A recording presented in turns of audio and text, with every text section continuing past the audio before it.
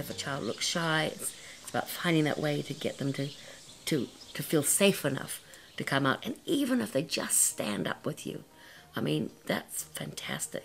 And then sometimes you get these magical children who just soar, and then you can soar with them and go where they take you, and it's really fun. Or if you have the shy child, it doesn't matter. You just buffy them along, and if they can't do more than just stand, it's fine. I cannot believe that I do this. I cannot believe that I get to meet all of these children and travel around these schools, these amazing schools from Decile 1 to Decile 10. I cannot believe I get to do that. 1, 2, 3.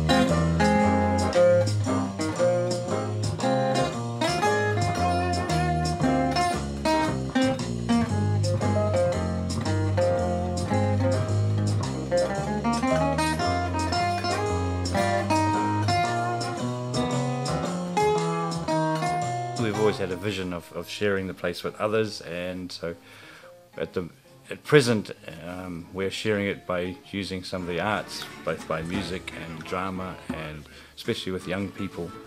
And it's been really exciting being able to do that, develop those sort of programs for schools and for young people and for our friends.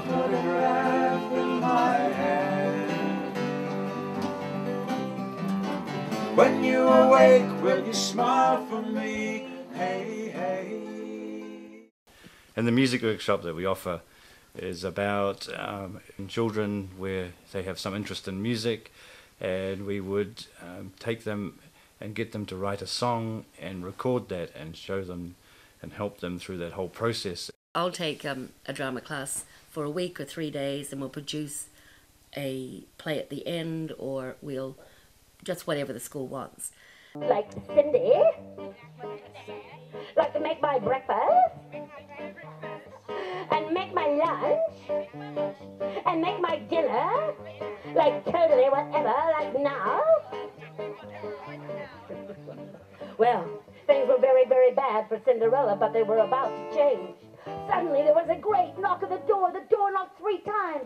1, 2, 3, and in came a messenger from the king. She stood about there. She faced her audience, and she bowed low. And she said, I didn't grow up being artistic or clever. I just grew up being shy. Really, really incredibly shy. In fact, I was a horse. I used to gallop around and whinny and things like that, which is a good look, especially when you're 13. But then in 1983, I was asked to do a entertainment debate. So I did that, and then kind of gradually got more into it and got into theatre work in 91, and then accidentally fell into storytelling in 94 because the local librarian asked me to come and tell a story in the holidays, because locally I was associated with children both through the theatre and pantomime and by my work with Child, Youth and Family. So I thought she meant to read a book, but she didn't. She meant to tell a story. So I made up the story, incredibly boring, but I thought it was clever because it rhymed. And I took a suitcase full of clothes.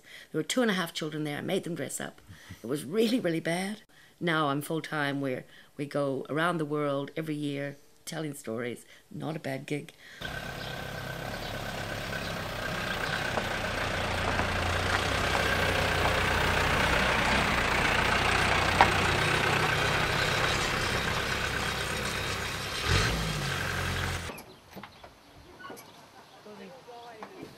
Rangi means heaven or sky, and we came here 20 years ago, walked in the property, walked up the river in fact, light shafting down through the ferns onto an emerald green patch in the middle of the river. Rangi, heaven. We have on our property over the last 12 years built up quite a little city here.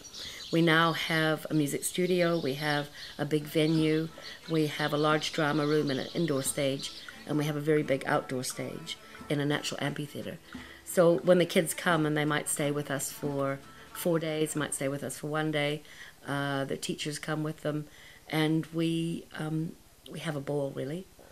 And the kids, we also have a large swimming pool, so that if it's in the summer and it's hot, they can swim and have lots of fun as well. We have a river, they can go to the river, waterfall just up the road. I want every person who comes to us to go away feeling that they are absolutely the best people that were ever invented in the whole world.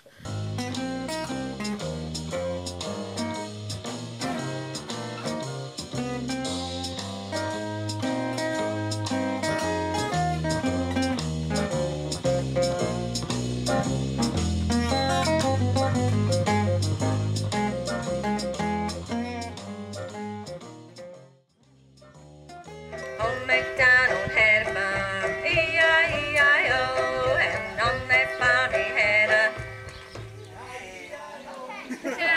cat.